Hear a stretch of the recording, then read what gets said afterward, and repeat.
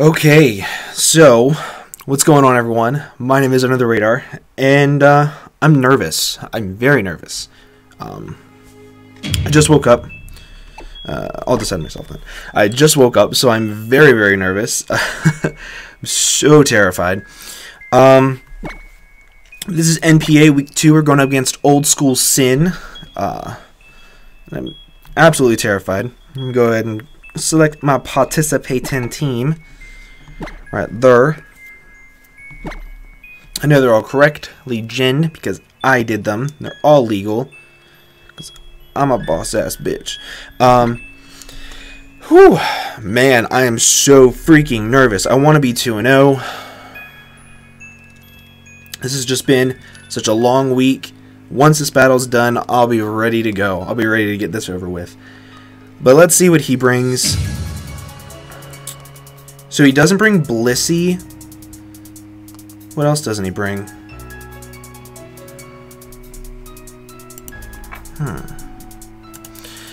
He doesn't bring... That's about it. He brought Claydol instead.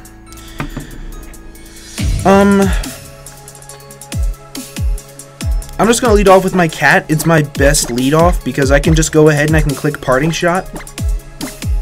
Like, I lose nothing from it pretty much. And that is fantastic. Oh man, I am so freaking nervous.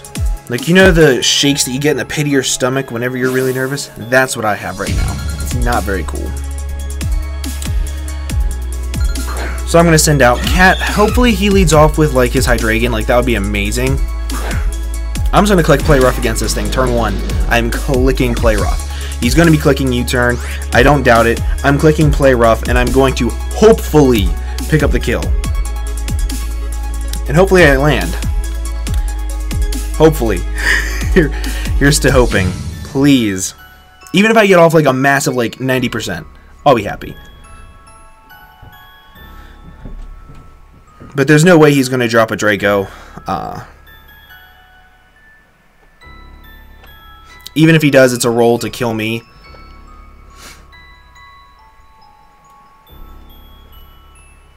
Play Rough. I do hit it. Oh, so close. He did drop a Draco. Okay, so he just went straight for it.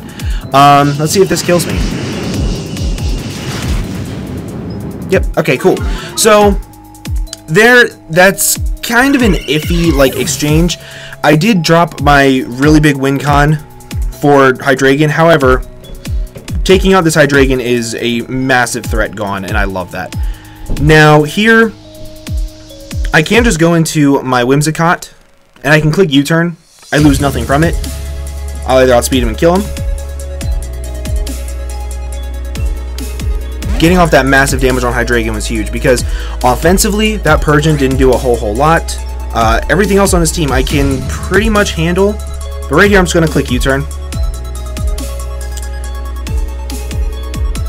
Clicking Play Rough, turn 1. That was a massive roll.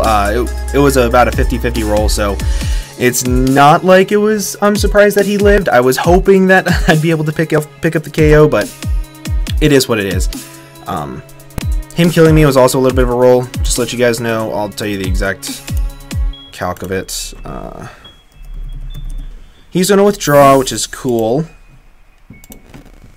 He went into Chandelure. Awesome.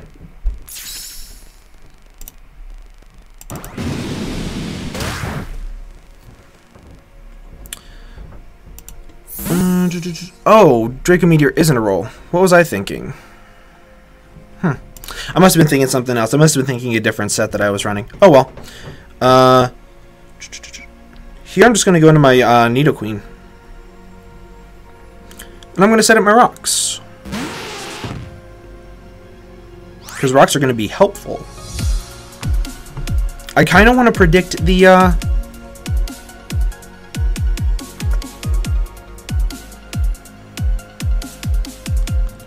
I kind of want to predict the switch into... what's it called? But So here's what I'm thinking. I'm thinking about going for rocks, and then I'm thinking about going into my Zardex, because if he rapid spins or gets up his own rocks, I want to be able to get off the thing first. Plus, if I get up these rocks, that Hydreigon is dead upon re-entry. I mean, it's dead anyway because I do have my, what's it called? The vacuum wave, so.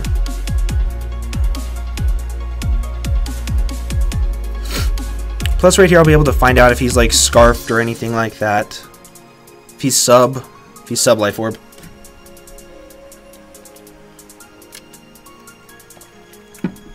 I do wish Persian got to stay around a little bit longer, but hey ho, what can you do? If I had clicked Parting Shot and gone into my Whimsicott, like that would have been a really good play. But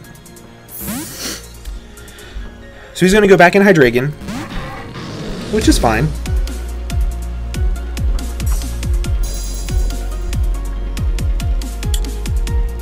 So part of me really just wants to kill this thing. Part of me also really wants to go into my Whimsicott.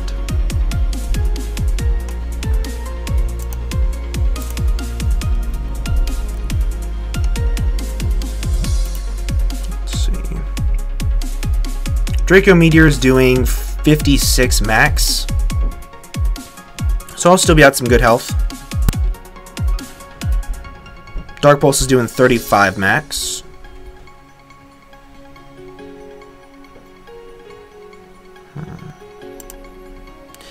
I think I'm just going to click Ice Beam. Because, like, I don't want to risk him going for, like, a prediction and getting some good damage off on my Whimsicott, because that Whimsicott's going to be pretty big late game. But at the same time, so is this for that Magnezone.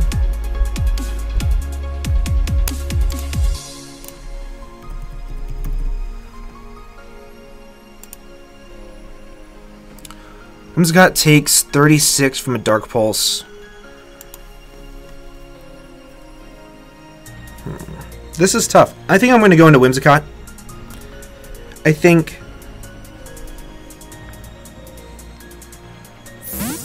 because if I can keep this thing fully healthy, then I'll be able to deal with the Magnezone a little bit easier. Let's see if he goes for a Dark Pulse or if he just predicts me to go for this Fire Blast. Okay, cool. So, that's nice.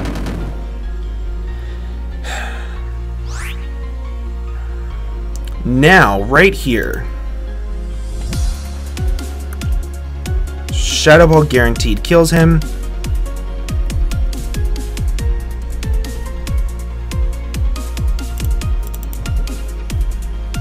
Chandelure, it should kill after rocks because it does 69%. It took a U-turn damage.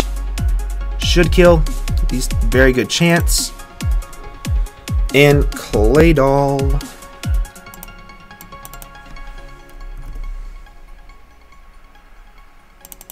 Claydol, I can just Giga Drain afterwards and get all my health back. So he's probably just going to click Dark Pulse here again.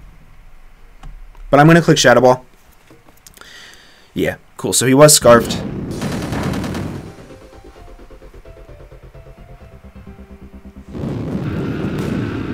Whimsicott looked so happy just then. What the heck?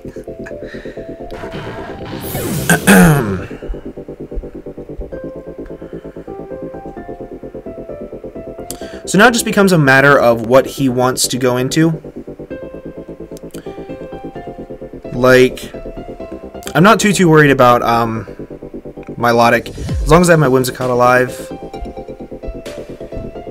Now that Hydreigon's down, Lucario's probably the most expendable thing. Like, if he goes into his Tapu Bulu right here, I'm probably going to go into Lucario. Danger Zone, this is definitely the... Ooh, no, it's not. Okay. Cool. So here, I have no other play except to go into my Nidoqueen. He can't Volt Switch on me. Hidden Power Ground is not a 2-hit KO, I don't think. Unless he's Analytic.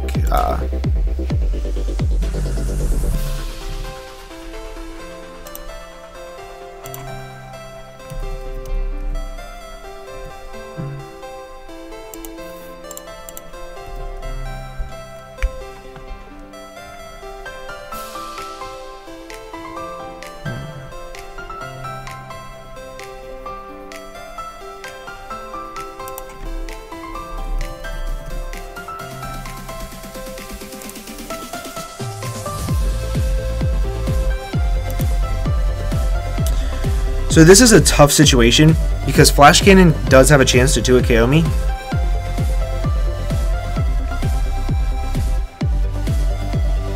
So part of me wants to go into Lucario.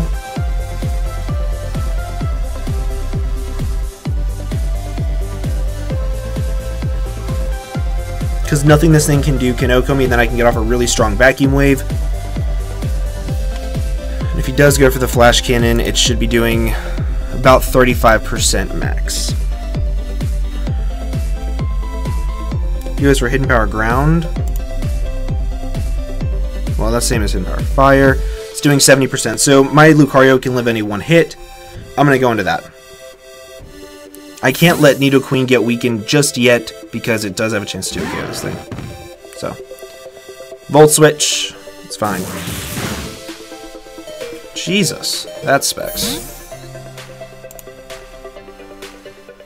Yeah, that's definitely Specs. Yeah. Cool. But that is good to know that it is Specs. That means that my Zard can outspeed it, guaranteed. If he goes into his Chandelure right here, I'm going to make the exact same play, and I'm going to sack this thing off. Knowing that his Magnezone is Specs, it's 123 speed. If he's max speed, he'll outspeed my, yeah. So here, I have to sack this thing off. I don't really have another choice. I'm going to click Dark Pulse. If he's Scarfed on this thing as well, then cool, but I don't think he is.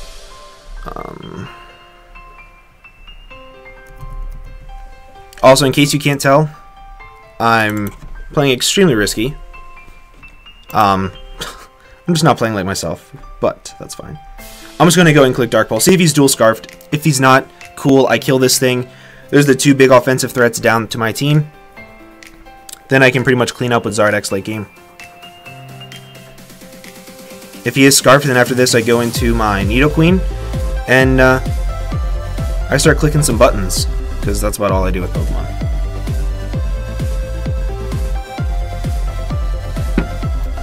I'm a little sad I lost Persian. I really expected him to either Fire Blast, Flamethrower, or U-Turn. So he has dual Scarfer. That's really nice. He doesn't have Rocks up. So now I'm going to go into my Zardex instead of my Nidoqueen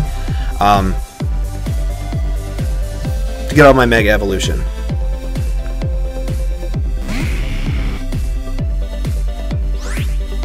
And so you guys know,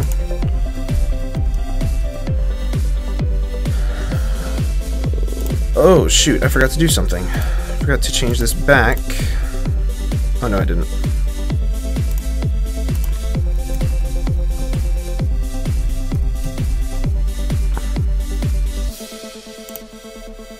Hmm. 70 seconds.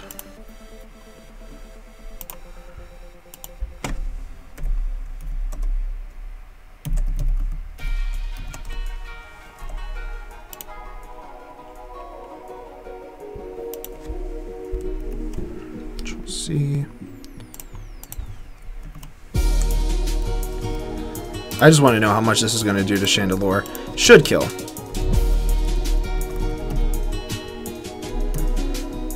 Sorry that I'm being kind of quiet. Yeah, Dragon Claw does 80% minimum, and with a Psychic, I can tank it for days because it's unstab. Yeah, Psychic is doing less than 50%. So I'm just going to go ahead, I'm going to click the Mega Evolve button. I kind of want to click Sub, but at the same time I'm not. I'll just go ahead and click Dragon Claw.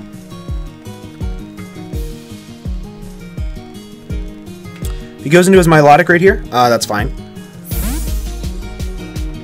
Death Metal, that's Tapu Bulu, isn't it? Oh no, that's Milotic. Cool.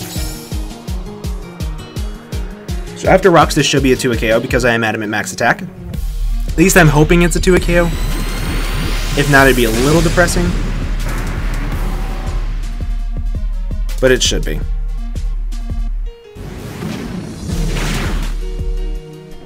And it's going to be close.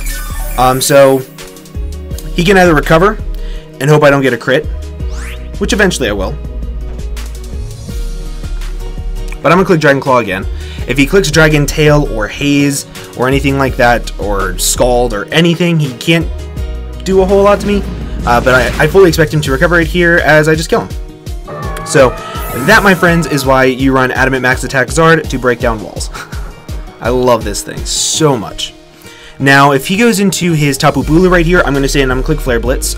Stone Edge, unless he's banded, has a chance to OHKO me, but I OHKO him first, and if he's banded, he cannot speed me. Scarfed, I don't think has a chance to either.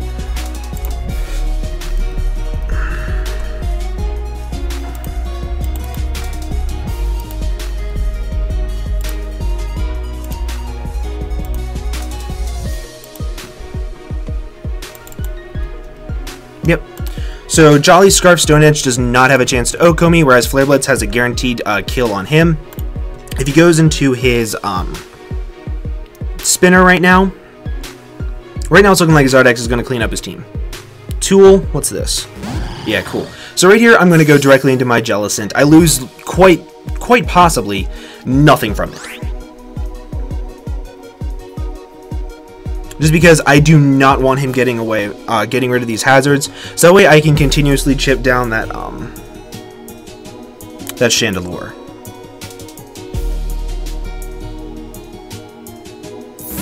And if he goes for a Earth Power, this should not be doing a whole lot because Jellicent is pretty fat. Yeah. Now, I'm in a little tiny bit of a predicament right here. Because I can either Scald and hope for the Scald burn on something, which is probably what I'm going to do, or I can click Toxic, but if he goes into his Magnezone on that, that would be less than ideal. Now, in order for me to kill this thing with Zard versus Claydol, why don't they have a bulky Claydol set in the calcs? Like,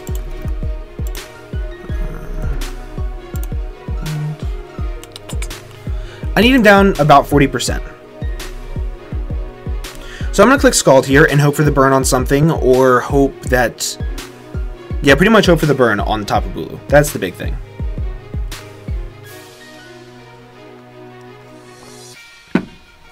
Or he could just stand with this thing. I'm fine with that. That put him in range of Zardex.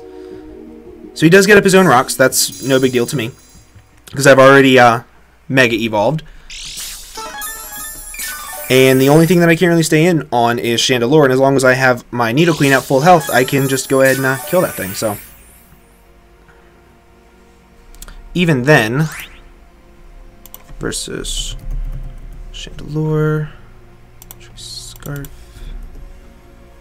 even then Shadow Ball doesn't kill me, so I'll be sitting pretty. I think I might go for another Toxic, or I'm going to go for another Scald right here.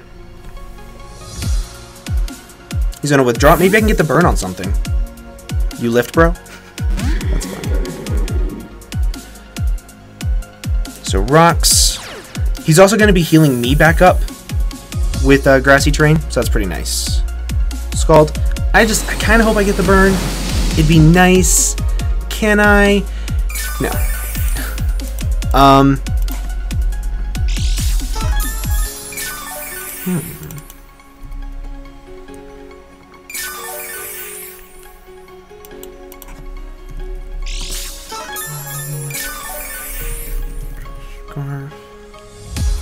His leftovers.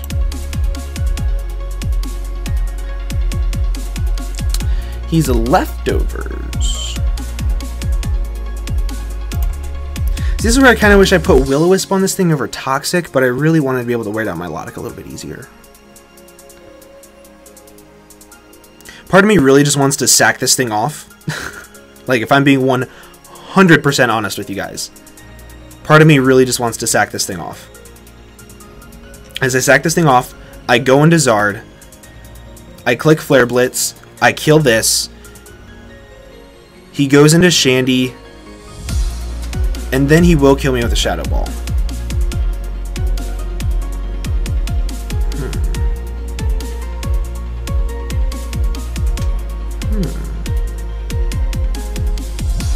This is tough.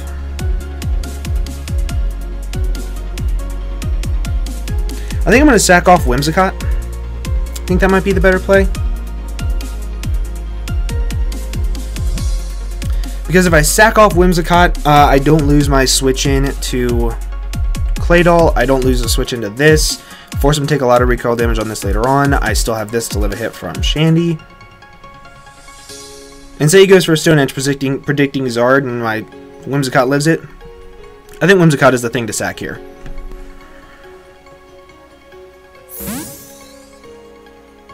Also, shout out to playing Hyper Offense and having to pick your sacks at the right time. It's very hard to do. Does go for the Stone Edge. He will kill me with this, but that is why I did not want to go into Zard.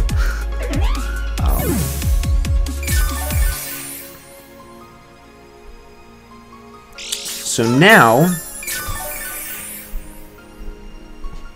I'm going to go into Zard.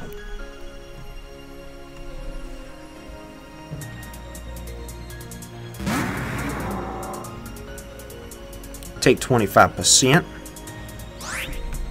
And now I'm just going to click Flare Blitz, I think.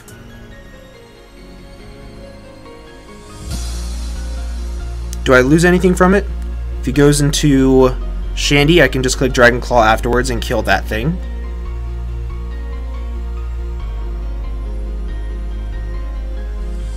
And then I outspeed everything else, so I can roost up and pick up a second kill. Yeah, I lose nothing from clicking Flare Blitz here. So I'm just going to kill this thing. Rip.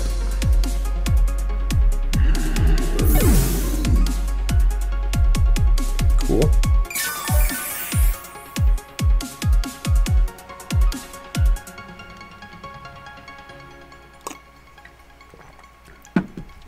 Okay.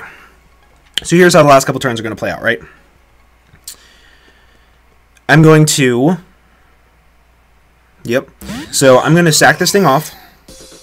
Going to go into my Nidoqueen. I'm either going to A, scare this out, or B, kill it.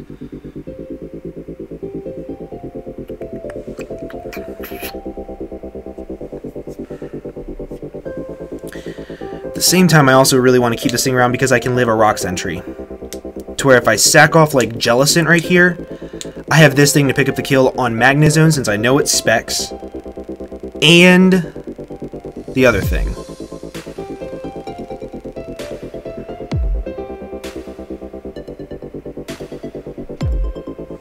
I think that's what I'm going to do. I think I'm going to sack off Jellicent. Going to go into Nidoqueen after that. Jellicent is too acute by this thing, right?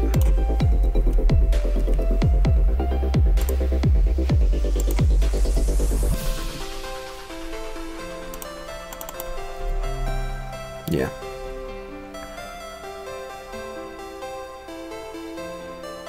At the same time, if I... No, I don't want to sack off Nidoqueen.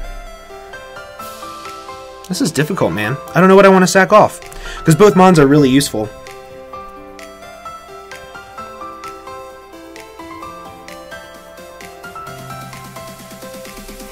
As compared to sacking off Zard.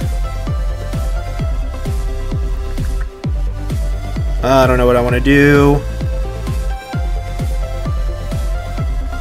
I'll sack off Jellicent. I'm going to sack off Jellicent right here. Because once he kills this thing, I'll be able to go into my Nidoqueen and I'll be able to threaten it out. Let's just go for the Shadow Ball. Save play. Damn, that's so much damage.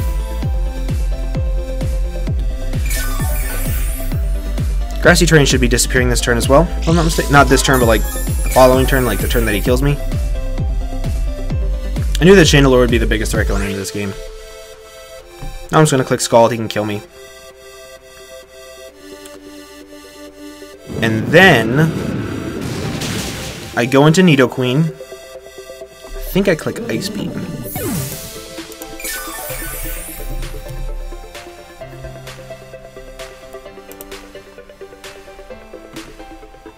Because Shadow Ball won't be able to 2-hit KO me. Ice Beam will catch the...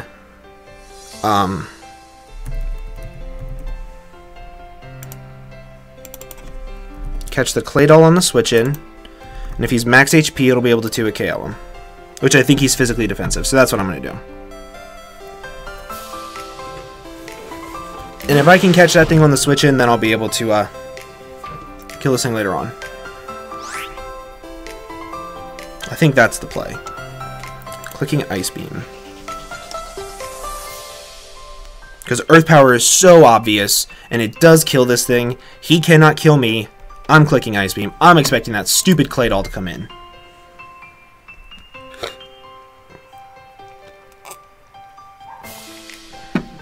The only way I get screwed over here is if he goes for Shadow Ball twice and I don't click Earth Power next turn. He is going to withdraw. He's going to go into the thing. Danger Zone. No! Huh.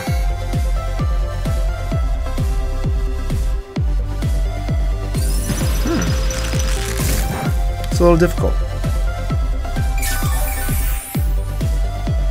Depending on how much speed this thing has, I could outspeed it because Magnezone.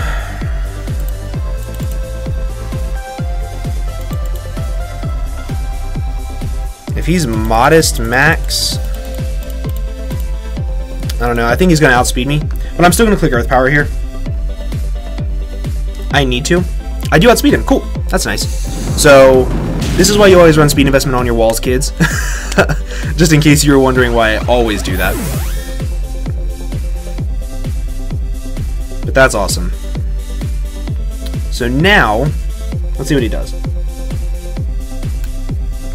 Psychic won't be able to kill me. Goes into Tool. I'm gonna take rocks.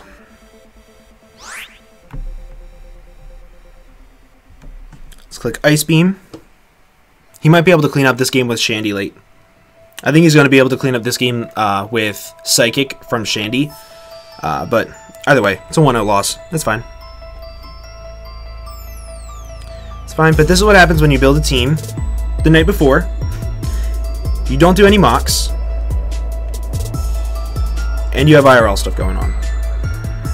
So I hope you guys understand that. Like, I hope you guys understand that right now I've just been focusing a lot on IRL stuff. Another thing that would what would save me the game right here is a crit on this Ice Beam.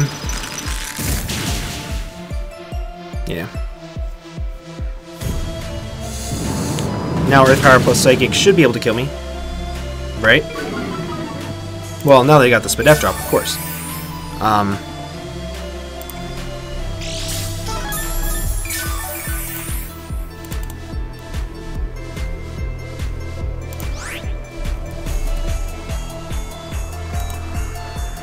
So, fun fact, it doesn't kill me. I'm at 125 right now. I'm at 63%. I'll gain another 12, come back in, take 6, and I can live a Choice Scarf Psychic. Psychic does 57% max. So what I'm going to do here is I'm going to click Ice Beam.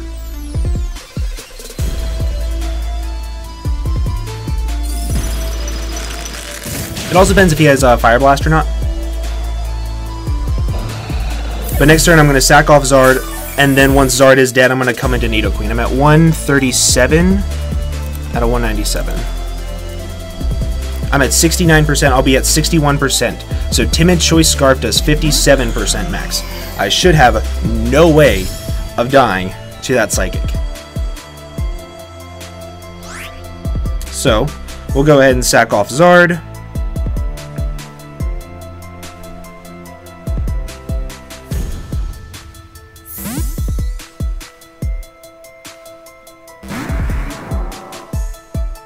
Let's see what he clicks. Shadow Ball I could definitely take. Shadow Ball does 35%. 38% max. I win. Cool. Cool. So that turned around pretty quickly. But yeah, Nidoqueen being the MVP of this game, as always. I love this Pokemon. Let me just tell you guys. Go and click Earth Power. Shadow Ball has no chance of killing me. There we go. He's modest. He gets another Spadef drop. Boy. Either way, good game, Sin. Dang, 1-0. I misplayed. I didn't team build the best way possible. Analysts, I know you're going to rip me a new one for it, but you know, hey-ho, it is what it is. But it's a 1-0 win, and Scarfed Persian kind of did a thing, and Nidoqueen also coming in clutch as always. But Sin, thank you so much for the game. I hope you all did enjoy it. If you did, make sure to leave a like down below. Also, make sure to leave a comment letting me know if you think that, like, what I could have done this week to team build a little bit better, just because since my head was so foggy, I didn't have the best mindset going into it, so I just didn't really know what I should have done. But make sure you guys let me know all that stuff down in the comment section below. But I'm going to go ahead and get on out of here. Thank you all again so much for watching, and I hope to see you all in the next video. Bye-bye.